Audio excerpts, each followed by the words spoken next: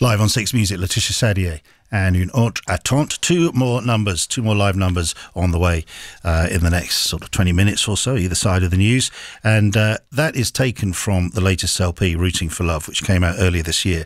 And I understand the making of the record, the start point in 2018 was a hot summer, and you were driving in a very hot car around France. And then were you listening to the radio and some ideas came to you? What happened?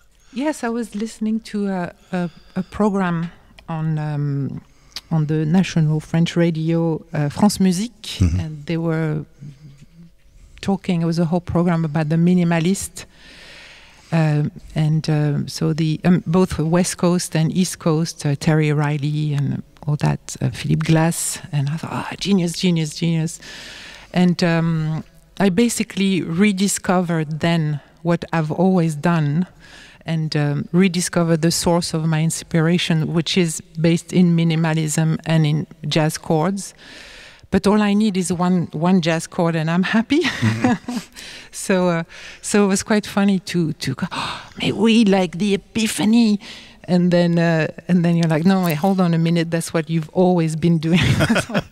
So yeah, that was quite a funny moment. And yes, this album took a few years to put together, and I mean, I'm in no rush to make these albums. So and you know, indeed there was the big breach of everybody being locked up and all that sort of thing. So yeah, and Stereolab happened to also go back on the road and reform.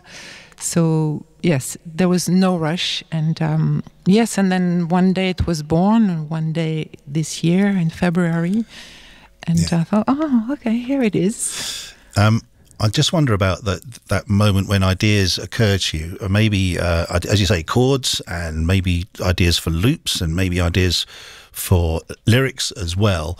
What you do about storing them and making sure you remember them. Yeah, I collect a lot of. I mean, not that I want to promote Apple, but on Photo Booth, I throw a lot of ideas of chords as and when they arrive, like chord sequences, and because I'm not like trained, so things just arrive magically.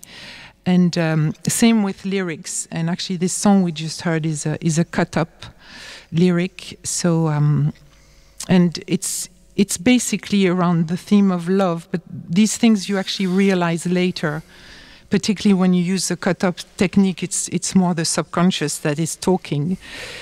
And in this case, I recently discovered the kind of core of the song is about. It's about love, and how it's a state.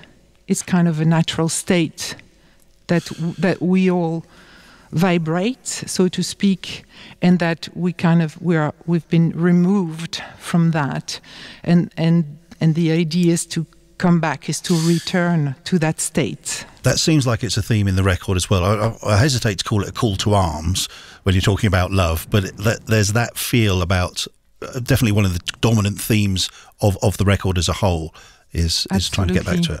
Yes, I mean, that's exactly how I view it. It's a proper propaganda piece, and to counteract the narratives, the very highly toxic narratives out there that are continuing on, and they're being flamed every day. I see how.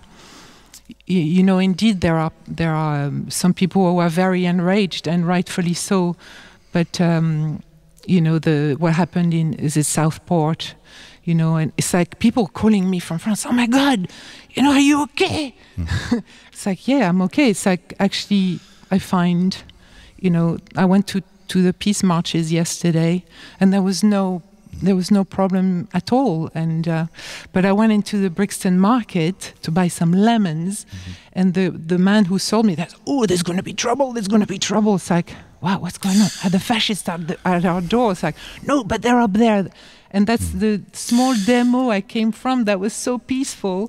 So, you know, and he was really ready to, you know, so yeah, all the flames, you know, of hell are being fanned, and and I thought, no, we need to have a counter narrative to this fear, because when you're in fear, you can't think properly. Your whole frontal lobe is paralyzed, and all you can think from is your, the core brain, which is more about survival, and that can give indeed some real tangible tragedies, into our cities, on our streets, etc. So indeed, it's a call to arms in a way. There is some kind of a battle here that needs to be fought, but it needs to be fought with love. And I was so happy that at the march, the little demo that took, well, it wasn't that little, at the Reform HQ on Victoria Street. There was lots of people with hearts, and and promoting love as a force to counteract the fear. You mentioned the recording process took a while, and it also took quite a lot of... there are a lot of people on this record. There's a lot of collaborations. A lot of people take part.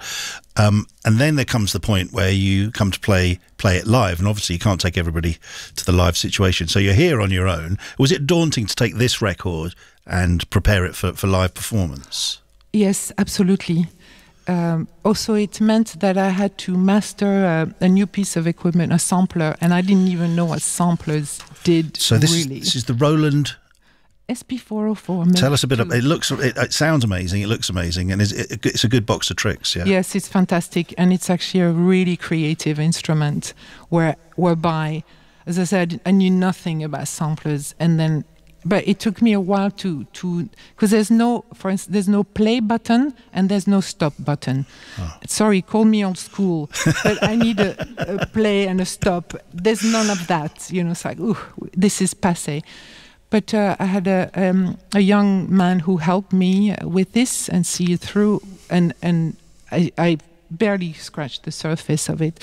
But I know at some point I started going to bed and thinking creatively alongside this machine.